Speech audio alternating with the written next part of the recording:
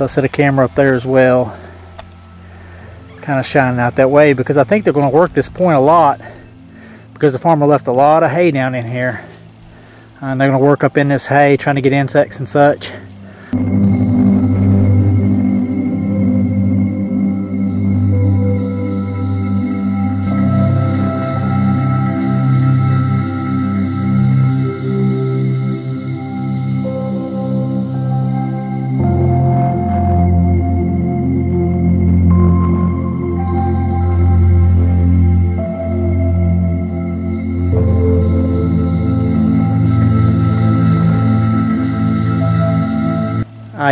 I've noticed that when hay's left down and the cows were just moved out of this field, they're not going to be back for at least a month. So I don't have to worry about cows getting into my pictures and such. But I've noticed that this is the second kind of thing they migrate to. They like that fresh green clover. And I don't know if you can see down, I've set 2 cameras down there, but I don't know if you can see how green the grass is down in there. The lip of the field, you can't see where the other camera's at, but they're both right there, and they're both just beautiful green grass. Every year it comes up real pretty right there, and the turkeys work the heck out of it.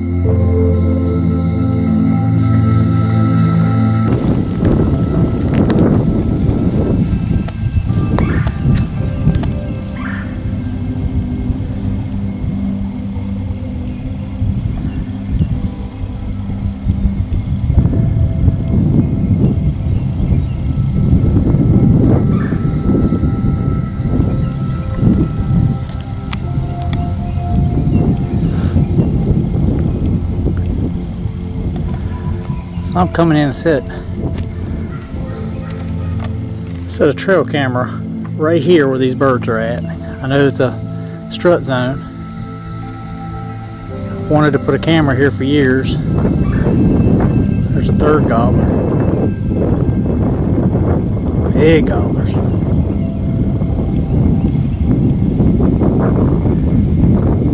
They're not even hardly scared. Like, I could have took the head off. I mean, all that's 25 yards. I could have took the head off any one of them if I'd stalked up on them.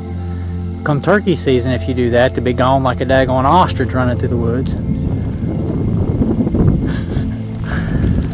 But at least I know I'm at the right spot.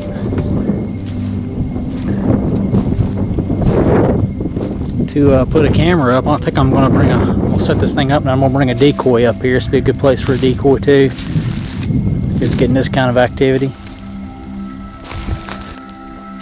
I just went down and beefed up my turkey blind, put a bunch more dead wood around it. There's a hen down there, brushed it in real good, and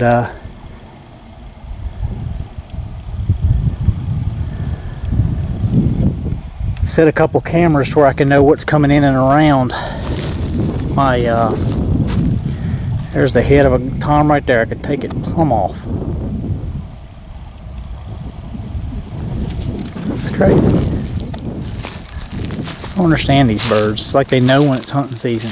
Like those hens, I'm walking straight to them 40 yards and they're just not a care in the world.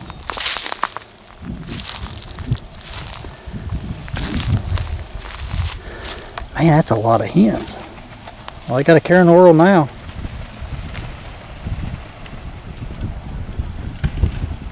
And there goes a couple other hens. I don't know if the toms lit or not. That might have been the toms. I don't think so.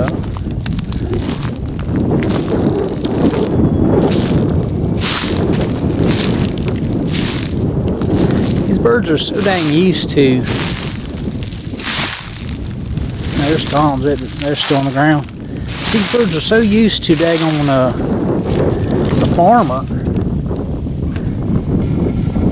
that they don't fly very much. Still, one tom flew and there's still at least 4 right there.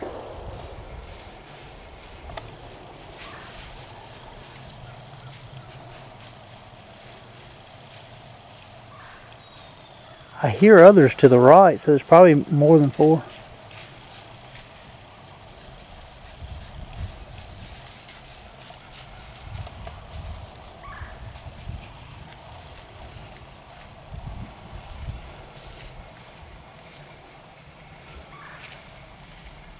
Alright, this is one of the 2 cameras I have at this location. This one's set up on a decoy.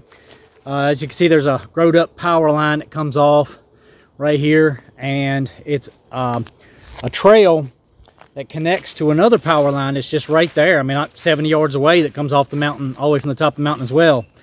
So it's a nice little flat area, a trail. Used to be an old access road to some livestock pens on the property, but it's a pretty cool little place. I've already found it to be a good place for getting videos in just the 7 months that I've been on this property. But I've had these cameras set up for a couple months now, so let's see what we got.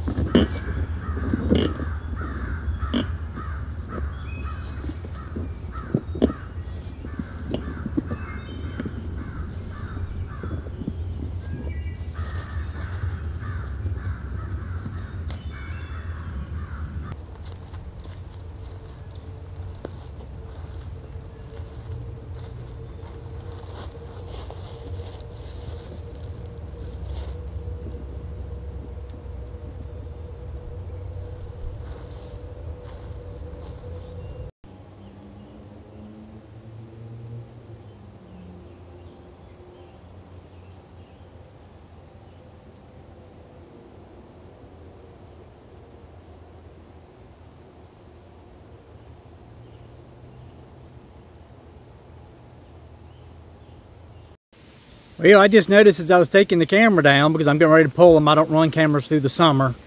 I let the spiders and the ticks and the chiggers and the snakes and the bees and everything have the woods during the summer months. I'm more into fishing on the coast, but just noticed there's a fresh deer bed right here, and that's a big deer bed. There's a giant buck that's been working this area. So I'm hoping maybe he's been around a little bit. I'm sure he's already dropped his antlers, but I might have got him before he dropped. Alright, so I'm here at a location that I call Deer Point. A point of the woods comes out, kind of juts out into the field here, the upper field. And I've got a decoy spread out here. Hopefully I got some interaction with something. I'm yet to get any video of any turkeys out here yet so far.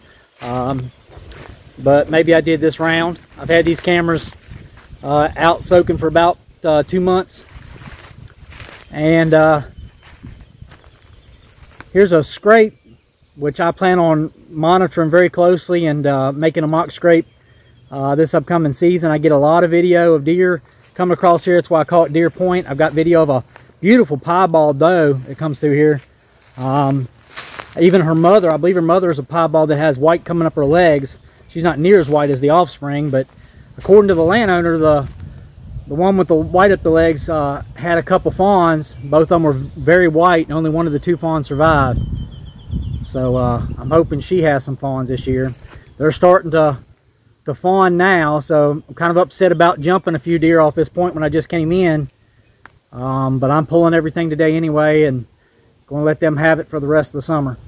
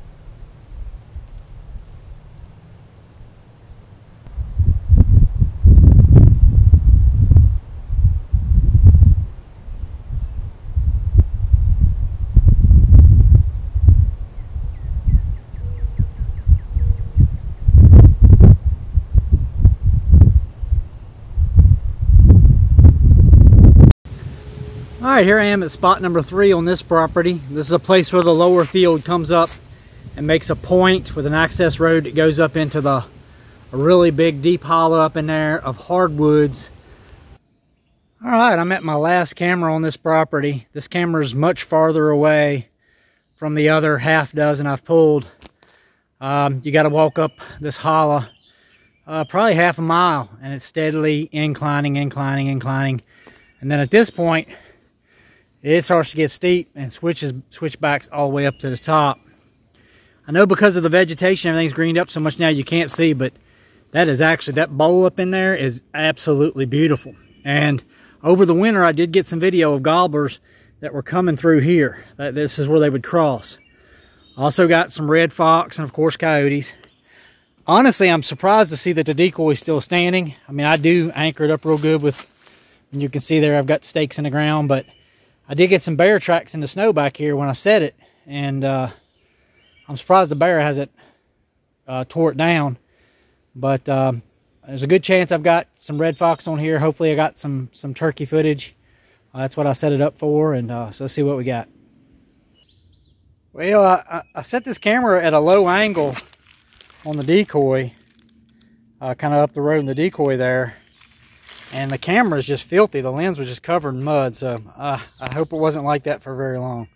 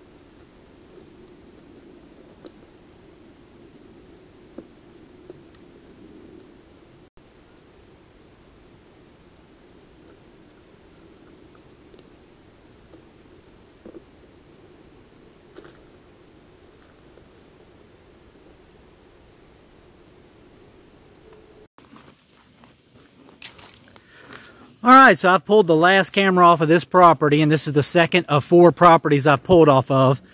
I only run cameras on 4 of my 5 properties during the spring. The 5th property has become my #1 spot for deer hunting, so I try to minimize human activity on it as much as possible. I've killed a couple of nice bucks off there in recent years. So I'm halfway there. I still got 2 properties to pull off of, but beautiful day.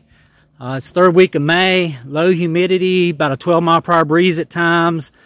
You know, temperatures in the mid-70s, so really nice. I'm really enjoying it out here.